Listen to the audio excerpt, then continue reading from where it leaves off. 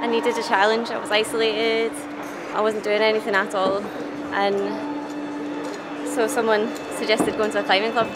I got the bug, just like so many other people.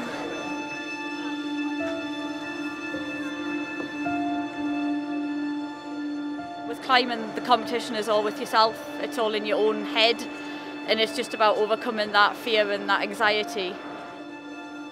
Okay, climbing? Yep.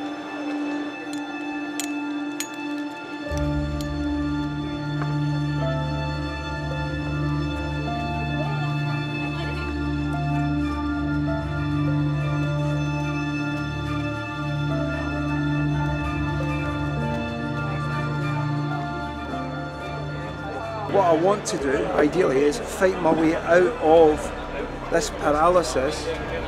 The blindness by itself, it'll remain the same. I can go with that. The paralysis is the thing I want to beat.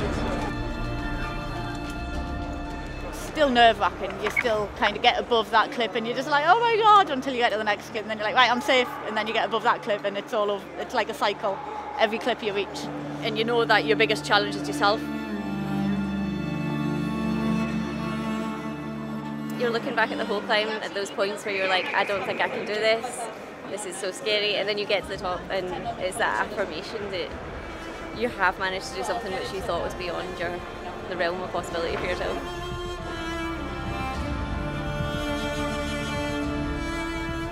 So it's a strengthening thing. It's a really good thing for people with disabilities to be involved with.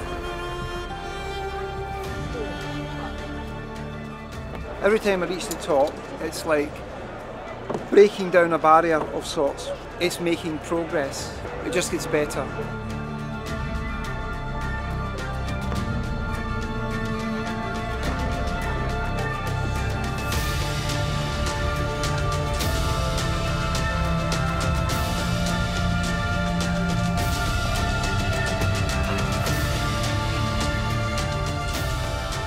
It builds my belief in myself, and I walk away from the climbing centre feeling that for the whole week.